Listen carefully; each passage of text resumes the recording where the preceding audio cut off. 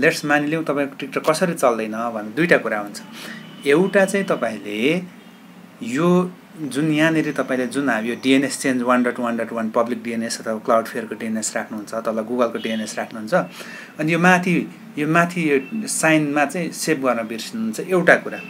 दुईटा कुरा, तपाई विभिन्न ठाउँमा जानुहुन्छ, त्यहाँको वाइफाई कनेक्ट गरेपछि तपाईले प्रत्येक वाइफाईमा चेन्ज, जस्तै मैले अब मेरो अर्को वाइफाई चेन्ज गरे हैन, 5G चाहिँ चेन्ज गरे भने लेट्स चेक 5G मा चेक गरौँ हैन। अब 5G पनि छ, अब चेक गरौँ फेरि वाइफाई हैन, किन 5G को त तपाईँ मैले DNS चेन्ज गरेकै छैन। सो तपाईले के ख्याल गर्नु पर्यो भने तपाईले टिकटक चलाउँदाखेरि जुन DNS छ, जुन वाइफाई छ, त्यसको DNS चेन्ज गर्नु पर्यो हैन। तपाईको एउटा कुरा चाहिँ तपाईले DNS चेन्ज गर्नुहुन्छ, त्यसपछि यो बटन थिच्नुहुन्छ, काटिहाल्नुहुन्छ, माथि सेभ गर्नुहुन्न।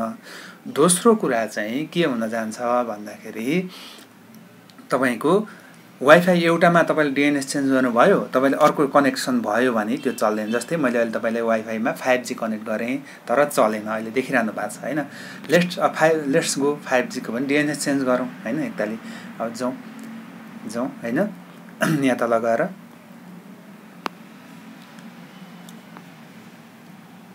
यहाँ गएर IP सेटिङमा DHCP लाई स्ट्याटिक गरिदिने, त्यसपछि यहाँ तल गएर DNS 1 मा हैन,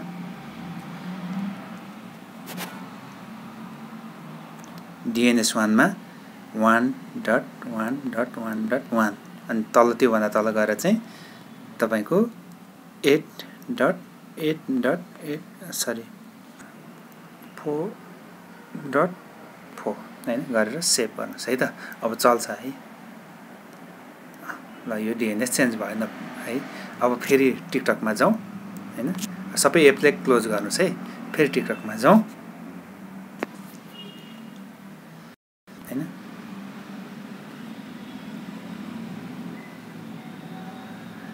ल चल्यो टिकटक है।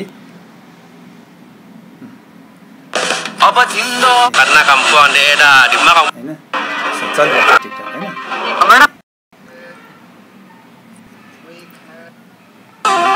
यो मोबाइल कुन मोबाइल हो? आँखामा आउने तस्बिर तिम्रो झिक्न हजुर तपाईले दुईटा कुरा नगर्नु भयो है। एउटा चाहिँ के हुन्छ मैले तपाईलाई भने हैन, जस्तै यो तपाईले जुन वाइफाईमा जानुहुन्छ त्यसको डिटेल्समा गएर यहाँ DNS 1 DNS 2 मा चेक गर्दाखेरि यो माथि सेभ गर्न बिर्सिनुहुन्छ है। त्यो गर्नुहुन्छ, त्यो भएको भएर तपाईको बिग्रेको हो, वाइफाई नचलेको हो हैन। ल यो फोन चाहिँ तपाईँ Redmi Note 6 Pro भन्ने रहेछ है, 4GB RAM छ हैन। तपाईलाई मैले यसमा चलाएर देखाएको छु। तपाई एकतालले फेरि ट्राई गर्नुस्। धन्यवाद।